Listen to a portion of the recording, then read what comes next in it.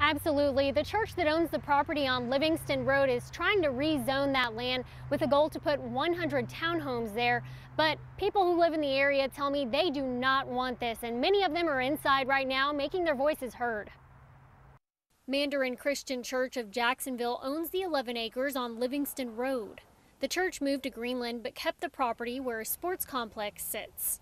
An application put in by the church asked the city to rezone the property for 100 new multifamily townhomes. Katrina April lives about 500 feet from the spot. The traffic is terrible to the point that people go into the left lane trying to get to their houses because the school pickup traffic is so bad. There are 3 schools nearby.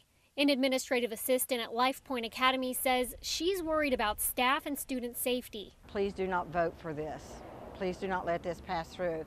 There's a lot of kids, and it's not just our kids. People from this school over here will park over here and walk over there to pick up their kids because the line is so long. The church's agent William Michaelis declined to interview but told First Coast News they plan to propose an intersection improvement to the community at Wednesday night's town hall.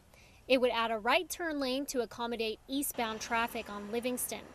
April's answer when I asked her if this changes her mind on the rezoning, a hard no. She says not only would the townhomes be an eyesore in the quaint neighborhood, but the land is also known to flood when it rains. On the street that the property's on, floods.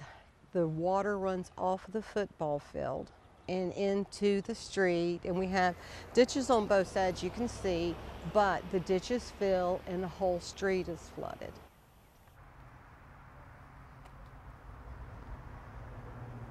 The Jacksonville Planning Commission is set to discuss that rezoning tomorrow afternoon at City Hall. Reporting live in Jacksonville, Cheyenne Cole, First Coast News on your side.